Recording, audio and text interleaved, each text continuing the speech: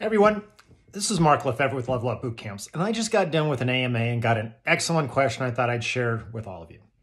Is there a topic that I can skip for the Level 3 exam? No, absolutely not. Think about your competition. You've got people who pass Level 1, Level 2, they're brilliant. They're working hard. It's a highly competitive exam. Every single point matters. Every single minute on the exam matters. Everything you do matters as your preparation moves toward the exam. So, given that if you're at the top of the pyramid and you're trying to outperform everybody else, giving up on a topic is the most ridiculous thing you could do. What do you do instead? You may pull back from some topics that you feel pretty good about. Then you dive into those topics that you struggle with.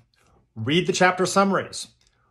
Read the problems in the textbook, work the blue box, work the end of chapter problems. What do you do on exam day? You solve problems. So if you can go to those problems and work through them, or find a really good review provider that's going to help you learn that topic as best as they can help you learn it, that is the key.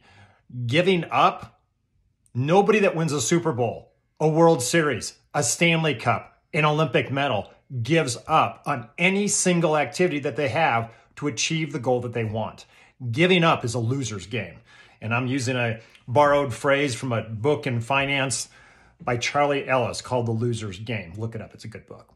So stick with it, find somebody to help you, study partner, ask me the question.